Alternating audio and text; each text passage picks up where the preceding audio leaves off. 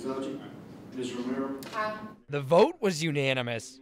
Public opinion wasn't. This is a terrible plan. This is a disaster, a disastrous plan. I just wanted to say briefly that we support the Miramonte Neighborhood Association's request. During Tuesday night's city council meeting, several residents spoke out in favor and against a zoning change that would allow new development near the Benedictine Monastery in Midtown, keeping the monastery intact, but building 4-story mixed-use residential space around it. And so as we began to discuss the project, it became clear that the right way to develop this site is to not proceed with the underlying entitled zoning, but rather to have the flexibility to manipulate the heights of the buildings to be respectful to the monastery, and number 2, to allow for some additional uses on site that would allow public use in the monastery. After hearing from both the developer and nearby residents, elected officials voted to allow the zoning change, saying that it's a good compromise between history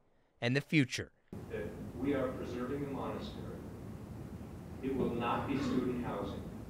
Now the development still has one zoning change to go through. The developer says they want to start work on the area in 2019 with no firm date for when all that work will be complete yet. In Tucson, Nick Vincent, News 4 Tucson.